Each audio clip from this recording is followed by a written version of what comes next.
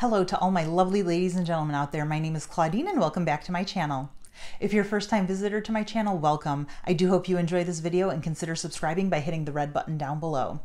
The topic for today's video is going to be a fun one. It is a Fashionphile unboxing. If you recall, a couple weeks ago, I had a different Fashionphile unboxing for the Louis Vuitton compact origami wallet, and I will actually link that down below in case you want to watch it, because Fashionphile unboxings are always so much fun. But that wallet was a great acquisition on my end. I love it. It's fun and unique interior. For it being such a small wallet, it held quite a lot, and I was just overall super pleased with that purchase. When I got off camera and further confirmed its capacity and functionality and just overall happiness with the look of the wallet, I thought to myself, you know, if and when the full-size version of this wallet pops up on the resale market, if the price is good and the condition is solid, I want it. Well, I must have put out those good vibes pretty strongly, because the following week, Fashionphile had that wallet up for sale. The price was excellent. It was more than 50% off, but the signs of wear that the wallet had based on their description were a little too much for my liking, I guess you could say. I normally prefer to purchase an item that's as close to new as possible, and from the sounds and looks of it online, this wallet wasn't in that kind of condition that I would like. But when I called Fashionphile and spoke with a representative who pulled the wallet and was able to kind of talk me through the signs of wear and tear, I felt like everything that was listed online kind of fell into one of three buckets. The first one being that the wear and tear was not actually wear and tear, and I will explain that once we unbox this wallet. Second, it was something that I could possibly fix myself and make it feel more new. Or third, it was a sign of wear and tear that was kind of going to be inevitable with the wallet regardless, and that wear and tear was so early on in the process that it would be negligible and not bothersome. And that when the time came that the wear and tear kind of reached that point, like, oh, it's not starting to look good, we gotta look into possibly getting this fixed or changing the wallet altogether, they were wear and tear that could actually be fixed either by Louis Vuitton or by a third party that actually deals with rehabbing pieces that have kind of gotten old over time and then just bring them back to life. So factoring in all that, and obviously Fashionphile's excellent return policy of 30 days, the fact that it's free shipping and free returns, I figured, you know what, let me get this wallet home. Let me see it for myself in person. If I like it, great. I scored a wallet for an amazing price. And if not, I'll send it back. No harm, no foul. So I ended up purchasing it. It arrived just now, and I cannot wait to open it. So without further ado, let's get started. All right, let's jump right in.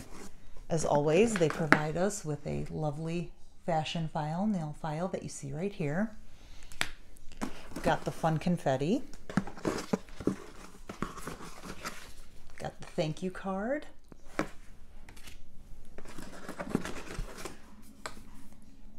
The advertisement that Fashionphile has paired up with Neiman Marcus.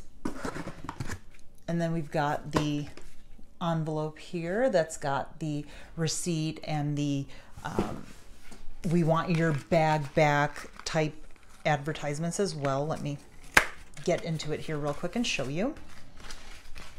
Let's put this confetti out here. So this is the receipt for the item. This is telling you that it's certified authentic, and that if for whatever reason it is deemed not authentic, that you would get your money back. The usual. You see right there. So let's grab these and put them aside.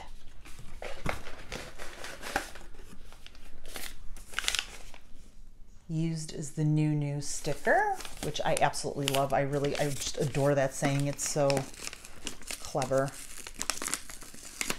So excited. Okay, so here it is in the box.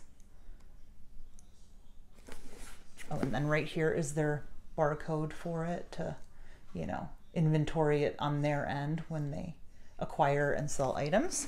And this one obviously came with the box, and it said that it came with the dust bag as well.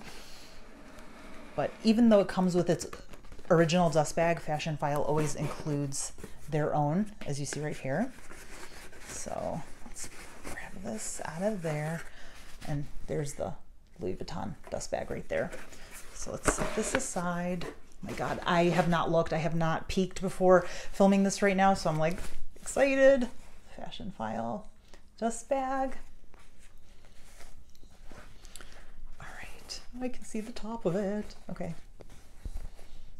Let's see. Oh my gosh, look at that. Look at this thing of beauty. And as always, they have it attached back here. Remove the tag and own the bag, and their own tags right there. The certificate of authenticity, and then again their barcode and the similar kind of information that was on the box for their inventory purposes. So let me just take a quick look. Okay, oh, it feels so good. This is like old school good canvas, like soft but durable. Wow, the canvas looks amazing. Now I could probably just sit here oogling it all day, so I'm not gonna do that. Let's stay on point here. So the first sign of wear and tear that I'm gonna show you, and that was mentioned, was the fact that this snap button right here is starting to turn a bit silver in the middle. And I hope I'm able to catch that for you. It might not show up, but in person you can see that right in the center there it has turned a little bit silver, and that it obviously has some scratches. But this was one of the signs of wear and tear that, you know, I figured I could live with, because that can happen. And, you know, it's not like there's a huge cut in the canvas or anything. It's very minuscule in the whole grand scheme of things. And if and when this were to get really bad and turn like silver entirely, this is something that I can send out to a third party to have them kind of not reglaze it, but recolor it back to gold and make it look good. A friend of mine told me that Louis Vuitton could change the snap as well. So I have not inquired about that personally, but apparently that is an option as well. So I figured, you know what, I can look past that. This is a great piece if, you know, that's the worst of my concerns as far as the snap goes. The other sign of wear and tear, and this is the one that I told you I don't think is actual wear and tear, they said that the wallet is warped or bent. And now when I asked the representative, because the pictures did not show any kind of bending or warpedness to the wallet, I was like, well, what are you talking about? Can you explain this? And she said that when you set the wallet down on a table like so, this side of the wallet feels closer to the table than this side. Well, my brain kicked in and I thought, that's not a sign of wear and tear. The reason it does that is because you've got the zipper pull on this side here. So obviously when you set it down on a table, because this side has a zipper pull and this side does not, this side is going to look like it's sitting closer to the table because it doesn't have the zipper pull. Hey, I appreciate them for trying to nitpick and, you know, outline every kind of flaw or what they thought was a flaw, but you know, even when I was on the phone with the representative, I told her, I don't think that's wear and tear. I think that's the zipper pull. That's why you're telling me it looks like it's sitting lower on this side. It's because this side has a zipper pull, this side does not. So precisely what I thought. I don't see any warped or bent nature to the wallet. It looks very straight all the way around. Yeah, there's no issues. Now let's unzip it over here. The interior is beautiful. It's not peeling. Oh my goodness, it's gorgeous. Look at that, nothing. There isn't even like residue from coins. Love this wallet so far. Oh my gosh, and I didn't even know it opens here. There's a slot here too. Okay, I'm getting way too happy about this purchase. And then of course, right over here, this opens and you've got another area. Let's look at this. Now here you're gonna start to see some of the wear and tear that was the concerning part for me, but also the part that I felt I could fix. And it is some scratches to the canvas. I hope they come up, but you can see a little bit. See that? You know, like again, in the grand scheme of things, this is all on the inside. So if it personally bothered me, it would be one thing, but you know, to the outside average Joe, you're not going to see that, so it's not that big of a deal. But like I said, oh, look at that. I wonder how long that's been. Huh.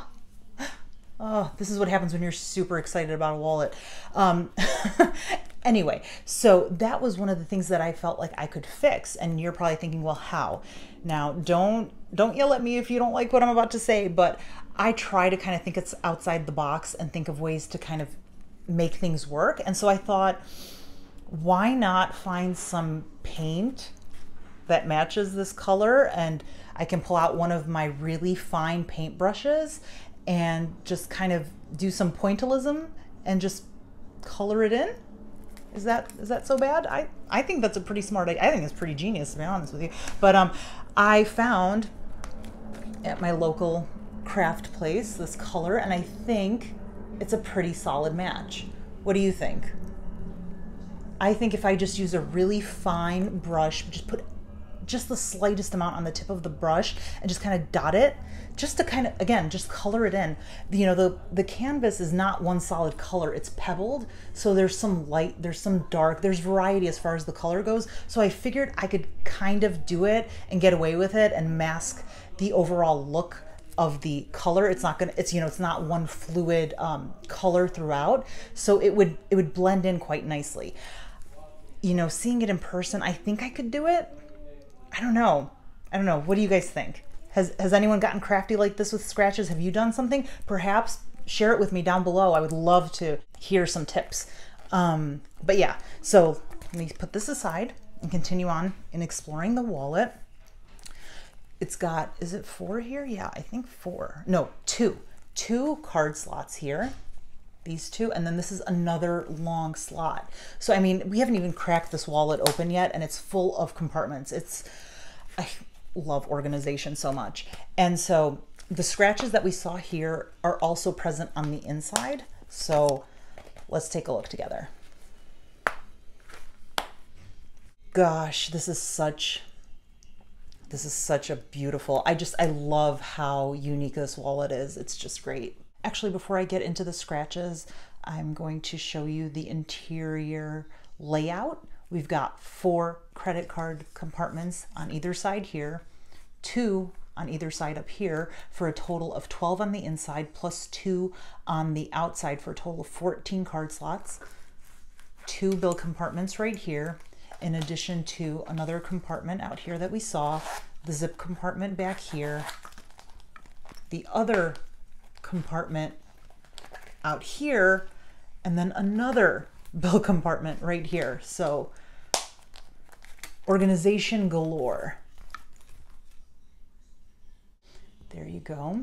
See the interior. And there you can see the scratches. Yeah, they're on both sides. Like, let me pull it up close for you. You can see that on either side. So yeah, so that was the wear and tear that really concerned me the most, to be honest with you. And I don't know. I mean, I think I'm going to take some time off camera and really think about it, because obviously this wasn't like a $5 purchase. I want to make sure that I feel like A, I could do it, and B, I could be okay with the outcome.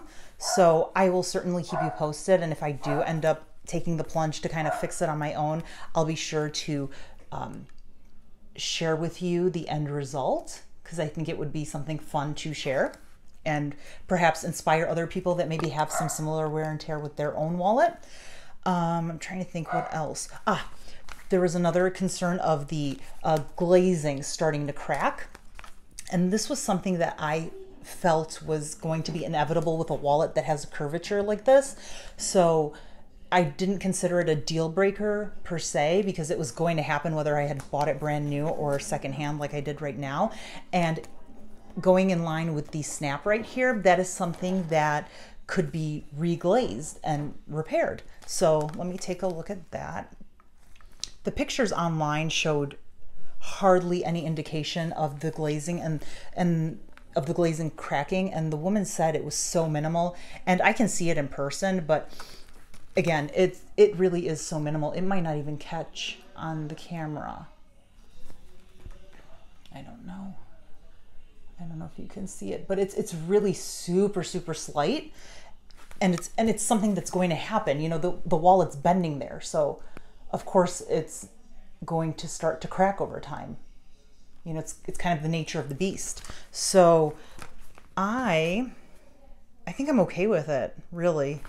I mean, to acquire a wallet for over 50% off for some minimal, inevitable cracking at the glazing, and as far as my understanding, it's something that can be redone or reglazed at a later time.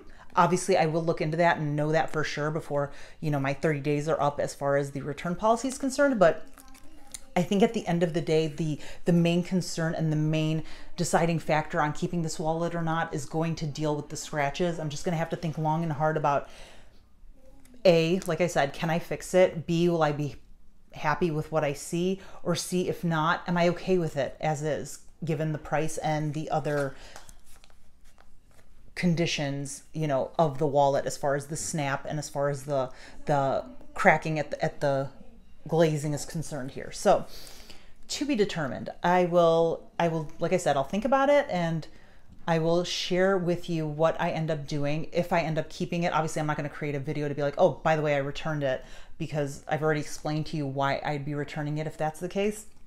But if I do keep it, I will certainly show you if I end up taking the plunge on trying to be crafty and make the scratches kind of fade and blend into the canvas over here. So that is it for this video. Hopefully I didn't ramble too long and that you enjoyed it. If you did, please do give it that thumbs up and hit the subscribe button down below. Ding the bell so that you are notified the next time I do upload a video. Thank you so much for watching. I'll see you next time. Bye-bye.